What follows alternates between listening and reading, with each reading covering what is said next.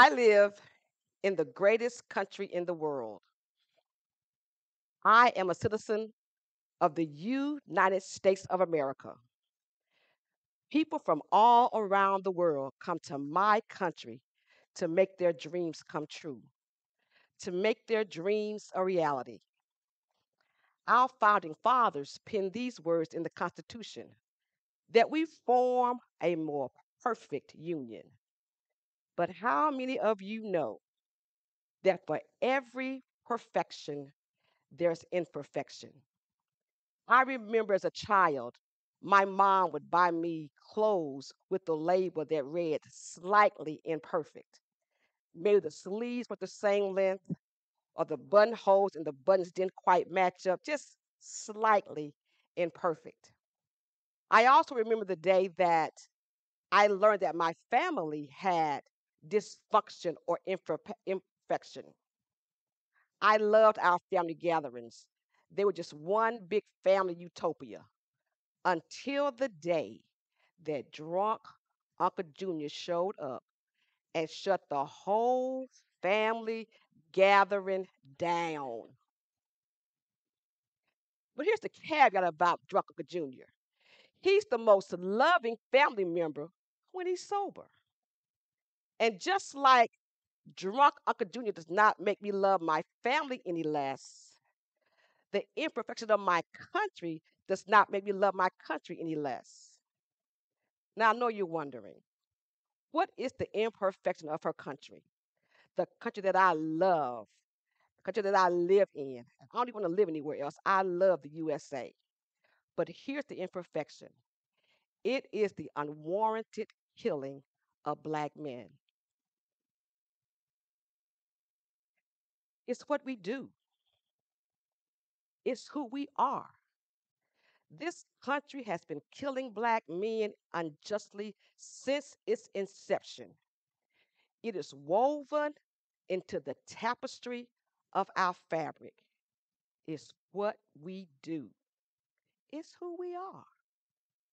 I remember the day I learned of the killing of a 17-year-old young man walking home from the store wearing a hoodie with Skittles in his pocket.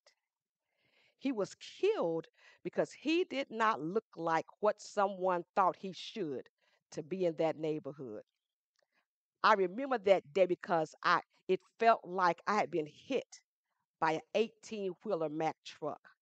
I had pain in my stomach. I had pain in my back. I had pain in my heart.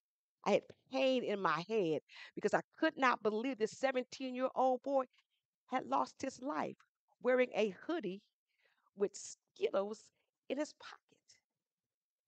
We in this country tend to dishonor, discredit, devalue, dehumanize, and even sometimes demonize those persons that don't look like us.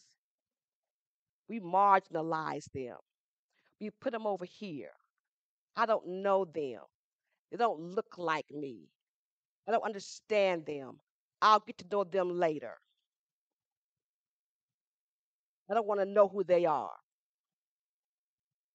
Have you ever felt that way? Have you ever felt marginalized, devalued, or discredited?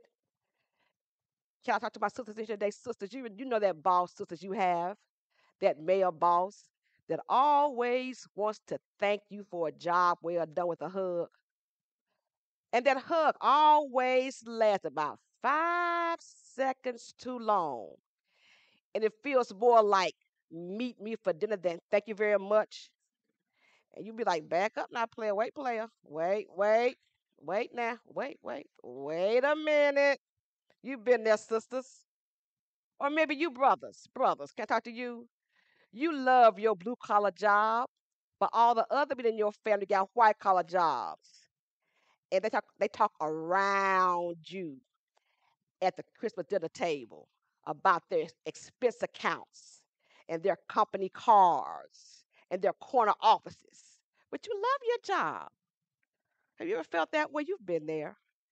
That's the way I feel every time I hear of the killing of another black man. I wonder if they know they're killing the men that I call kings, killing my kings. They're killing the men that are supposed to protect and maintain me. They're killing the men that are supposed to watch out for my community. Do they know that? That they're killing the men that I call kings, my kings. I'm an educator by trade, and I'm a good teacher, good professor. I work on a college campus. And the rumor is, and it might be true, that males do better in Dr. Owens' class than females. Maybe. And then they, between me and you, they say dark skinned males do better. I like dark skinned men, but that's not true. That's not true. I grade everybody according to their abilities. I'm an educator. When it came time for me to do my research for my dissertation, I chose to research black men on college campuses. I ran the numbers. I did the research. You know what I found to be true? And the numbers prove this, that young black men on college campuses, and more specifically, your historically black colleges, are leaders. They are your student government association presidents, your class presidents, your sports team captains, your honor society presidents. They're leaders. They're running things on their campuses. And these same young men who are leaders on their campus graduate and become men who do great things in their communities when they are allowed to live. You can probably tell I love black men.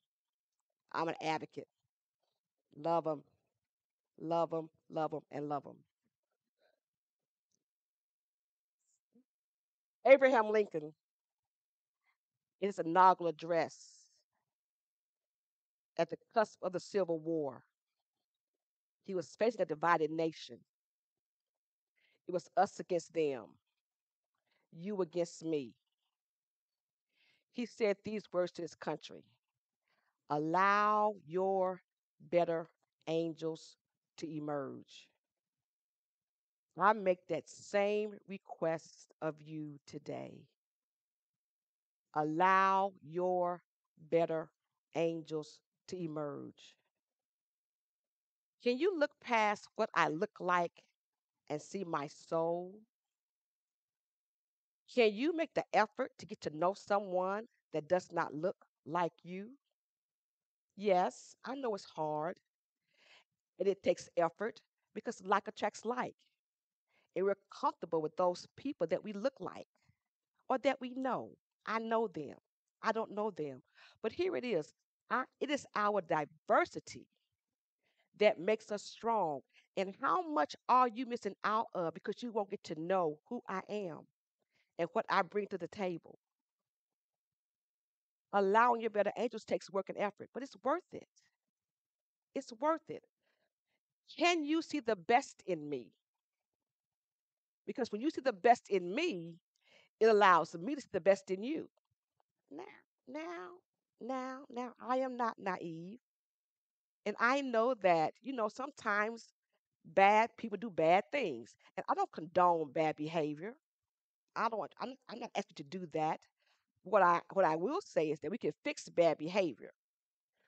What we cannot fix is to kill life. We have the tools to fix bad behavior. We cannot fix a killed life. Better angels emerging. Better angels emerging. There was a song I remember when I was a little girl that said, what the world needs now, you know it. It's love, sweet love. That's the only thing that there's much too little of. And that's what I think Abraham Lincoln meant when he said, allow your better angels to emerge. Can you lead with love? Can you see me through love's eyes? Can you embrace my difference, not be afraid of it? Because again, it's our diversity that makes us strong. And because we have this imperfection in our nation, there is room for growth. Just like my drunk Uncle Junior that I love so much. My family is better because of it. And I believe that my nation that I love so much can be better if we allow our better angels to emerge. That's what I believe President Lincoln was saying to us. Lead with love. Lead with love. And then don't judge a whole group of people by the actions of one, two, or three. Like I said before, I don't condone bad behavior. We can fix bad behavior. We can't fix the kill life. Lead with love. Let love guide your actions. Embrace diversity. And when you do that, when you lead with love, I believe that we will live out the words of forming a more perfect union. Thank you.